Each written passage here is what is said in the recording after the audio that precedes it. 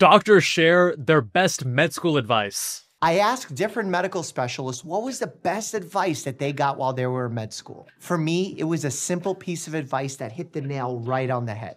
If you can't teach it, you don't know it. It's so easy for us to see a concept, think we know the concept, and only realize that we don't know the concept as well as we think we do once we try explaining it to another person, because then it highlights the gaps in our knowledge. So I like that one a lot. And that's why I use the Feynman technique so frequently in med school in these small group study sessions. And you can learn how to use it yourself with this video right up here. Hi, I'm Dr. Siobhan Deschauer, although online you may know me as Violin MD. I'm a rheumatologist, so I specialize in joints and autoimmune diseases. In medical school, our dean was giving us a speech, and I remember when he told us that the most dangerous doctors were the ones who don't know what they don't know. Dunning-Kruger, baby! At the time, I didn't really realize how important that was, but it's actually still a concept that I think about to this day. Because, you know, in pop culture, there's this fantasy of the doctor who knows everything, and against all odds, they'll always solve the mystery and save the patient. But the truth is, over 5,000 medical articles are published every day. So it's literally impossible to know everything. So that's why it's so important to stay humble, know your limits, and know when to get other experts involved. Imagine a pie chart. Tiny sliver of what we know, we know. Another tiny sliver of what we know, we don't know. Most of the pie chart, we don't know what we don't know. And one place you'll see this heavily debated in medicine is with regards to mid-levels having independent practice rights, because mid-levels, NPs and PAs, are often at that earlier stage on the Dunning-Kruger curve where they overestimate their level of competence. They have a high degree of confidence, but a lower degree of competence because, plain and simple, becoming an NP or a PA is not as extensive of training compared to becoming a physician in a given specialty. My name is Jake Goodman, and I'm in my last year of psychiatry residency. The best piece of advice I ever received in medical school was treat the patient, not the disease. That's very fitting for psychiatry especially, but I think it applies to all specialties. I cannot tell you how powerful this is, and I use this mindset when I'm treating any patient. I'm a mental health doctor, so I ask all of my patients the same question. I ask them, what brings you joy in your life? And for some people, it's cooking or running or hanging out with their grandkids. I try to incorporate that into their treatment plan. That is treating the patient, not the disease. And in no textbook is it going to tell you to do that. But from my experience, it really worked. Another example of this in a non-psychiatry setting would be if you understand what the patient's disease process is and how to treat it. Oftentimes, it's not a matter of just telling them what it is, how to fix it, boom, done, you're out. It's about trying to figure out what their understanding of the disease is, educating them, and even doing some motivational interviewing to see what kind of behavior change you can elicit from them that aligns with improving their health. I'm Dr. Gary Linkov. I'm an ENT specialist with subspecializations in facial plastics and hair restoration surgery. The best advice that I got during medical school was to have work-life balance. Life never gets easier, and we'll always have lots on our plate, and the more advanced we get in our careers, in many ways, the harder it gets, the more pressure there is. I can already hear the pre-meds, med students, residents being like, what? It never gets easier? Look, what I'll say is that there are some biases that us as humans have. We tend to look back and underestimate the difficulty of things. And it's very important for us to try to counter that bias.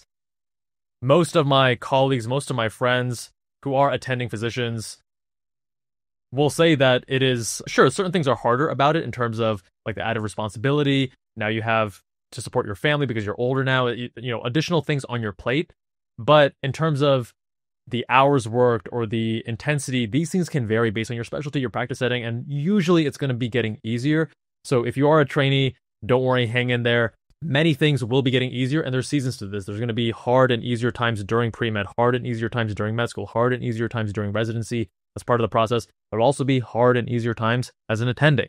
It's very important to find that work-life balance and to continue to do things with our friends and family and to still entertain our hobbies and to not just work all the time. That's good advice because paradoxically, you actually become more effective, get more stuff done, greater results in whatever professional pursuits and academic pursuits you may have when you have that better balance, because when you are coming at it recharged and from a place of operating near capacity rather than being burnt out, you're both enjoying life and getting better results. Why would you not prioritize work-life balance. And I would argue if it's because you don't have enough time, it's likely because you haven't honed your time management techniques to the point where you can have that work-life balance. Hi, my name is Dr. Alok Patel. I'm a pediatric hospitalist. If a child is hospitalized, my people are on it. I was fortunate to have a lot of pearls of wisdom given to me in medical school. There are two that stick out to me. If you ever order a lab, imaging, or a test, you better be able to defend it and explain what you're going to do differently with the results. Or don't order it because it's not needed. Yes, and this is how you avoid over-testing. If you're testing everything, you're going to find some things that may be irregular out of normal range. But if they're not relevant or helpful to the current situation, then it's essentially wasted money, wasted effort, and distractions pulling you in other directions from what the actual issue is. A quick rudimentary example to drive this point home. If you got an MRI of the spine of every single person in America, you would find a very significant portion of people who had significant findings on their MRI. They'd have degenerative disc disease, disc bulges and herniations and such, but they would be asymptomatic, no back pain. Does that mean you should intervene? Should they get involved in PT immediately and possibly even undergo surgery? Obviously not. Although you could make the justification for the PT to avoid further degeneration. And number two, always attempt to meet patients where they are, not where you want them to be. And that goes back to the whole point on treating patients as people, not diseases. My name is Dr. Anthony Youn, and I'm a board-certified plastic surgeon. I'm a YouTuber and a podcaster. I had a plastic surgeon mentor always tell me that you never regret plastic surgery you didn't do.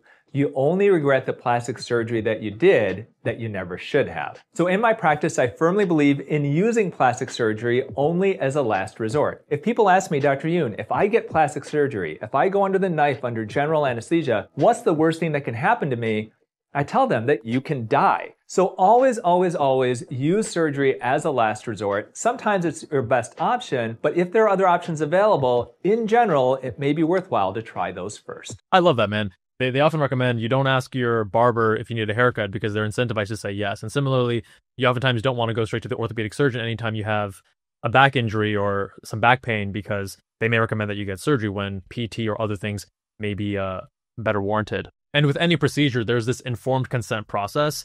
But I think a lot of patients, it kind of just glosses over like, oh yeah, of course, infection and this and losing my limb and yada, yada. These are all just risks that are not going to happen to me. It's like, well, these are risks that they're called risks because they can and do happen to a certain subset of patients every single year. Hi, I'm Dr. Rena Malik, urologist and pelvic surgeon. The best piece of advice I got from medical school is you can do anything for a few weeks. Now, in third year medical school, we do rotation. So we'll do 4 weeks of neurology, 12 weeks of medicine, 12 weeks of surgery. And very often, if you had somebody who maybe you didn't get along with or you didn't enjoy the work you were doing, it was just a short period of time. So you could get through anything. And I've certainly used that sort of knowledge to my advantage when I've been faced with difficult challenges in my life. Oftentimes we feel like negative emotions are going to last forever, when in reality, they're just as temporary as positive emotions. And that's such a great reminder, especially in med school when you're rotating through different things every month or two.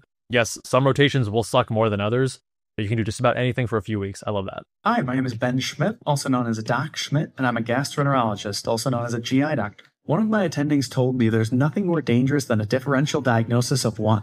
A differential diagnosis is basically the list of possibilities that doctors come up with for a patient's symptom or set of symptoms. So if you come in with diarrhea, my differential diagnosis would include food poisoning, Crohn's disease, IBS, celiac disease, etc. The questions I ask, the tests I order, and procedures I do can help clarify which one of those is causing your diarrhea. But if you only have one disease on your list from the start, you're going to get tunnel vision and only do tests looking to fit in with that specific diagnosis, and you'll risk missing the actual diagnosis. Great point, and a core reason as to why early on in med school, even in your first year, they're going to drive home this idea of differential diagnosis, keeping a broad differential diagnosis, and then eliciting other pieces of data from the physical exam, the history, labs, and imaging to then narrow down that differential. But yes, always a broad differential to start. Hello, my name is Mauricio, but everybody calls me Dr. Mao. I'm triple board certified in internal, emergency, and obesity medicine. My physiology teacher used to say, the eyes will never see what the mind doesn't know. I like that. I like that saying a lot. And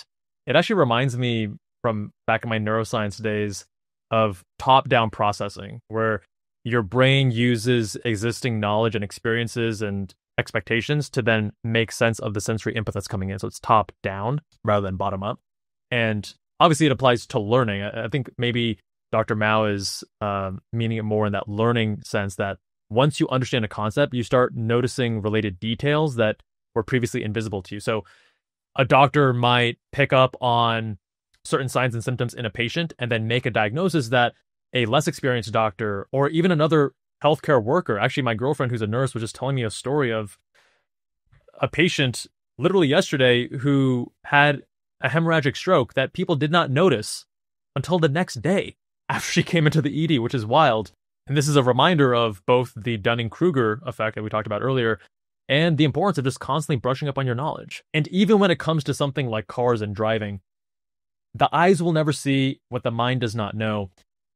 Until you have the experience, the skill set, the knowledge of understanding understeer, oversteer, steering feedback, load up, chassis suspension and damping tuning, and how the chassis can load up mid-corner and how it can rotate with trail braking, all those things, you won't appreciate how certain cars drive differently than other cars. Dude, sometimes I'm embarrassed at how often I try to fit in car analogies where it may not be the best option.